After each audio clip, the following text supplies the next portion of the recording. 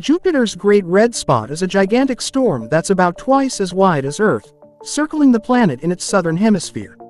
At the storm's center, winds are relatively calm, but on its edges, wind speeds reach 270 to 425 miles per hour, 430–680 kilometers per hour.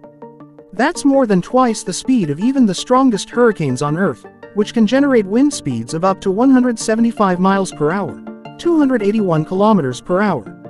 The storm is contained by an eastward-moving atmospheric band to its north and a westward-moving band to its south.